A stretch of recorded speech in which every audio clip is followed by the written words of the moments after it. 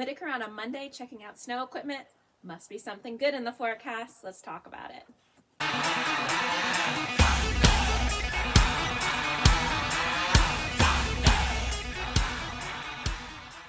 Good morning, Raiders. Most of you are seeing this on Monday morning, and it will be a much different weather picture outside than what we're seeing here on this beautiful, sunny Sunday morning. But I wanted to get the forecast to you because there is quite the storm moving in.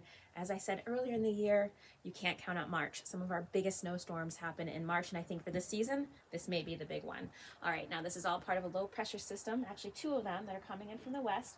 Then it will shift energy offshore. That creates what's known as a nor'easter. With a nor'easter, you have the low pressure. Winds are spinning counterclockwise around that low.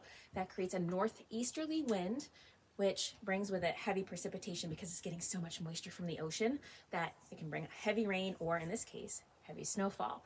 So for your Monday, I think we'll see rain mixing with snow at times. Temperatures will be in the mid to upper 30s, maybe flirting with 40.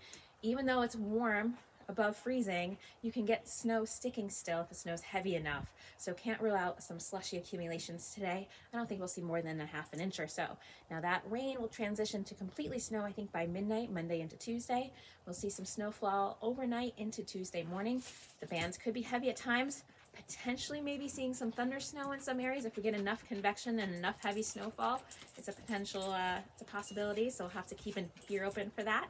And then we'll see it maybe mixing with a little bit of rain as it tapers off Tuesday. Now with this system, with temperatures in the mid 30s, the snow will be wet and heavy. And so it can become a weight issue for things like trees and power lines. And I also expect that our winds will be picking up Monday night going into Tuesday and even Wednesday. So we could have some issues with down power lines and down trees. So please be mindful of that. You may want to charge up devices as soon as possible just to make sure they're fully charged in case we do lose power. All right, well, let's take a look at your forecast. So you'll see on this graphic that there is a winter storm watch in effect, and that goes from today into Wednesday actually. And so I wouldn't be all that surprised that by the time this is on, that there may be a winter storm warning. The difference between a watch and a warning is a watch means the conditions are favorable, and a warning means that it's imminent or in progress.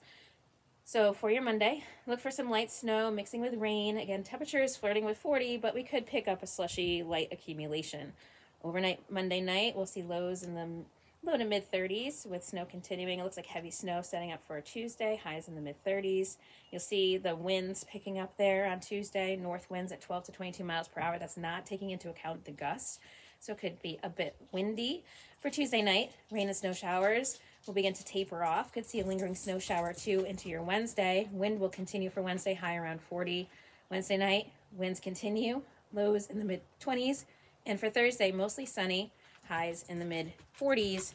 And looking ahead till Friday, much different weather picture. It looks at this point to be partly cloudy with highs being in the low 50s. So March is one of those crazy months where we're a little bit of winter, a little bit of spring. It's a battle between the two. In the end, spring will win out. Thank you so much for tuning in.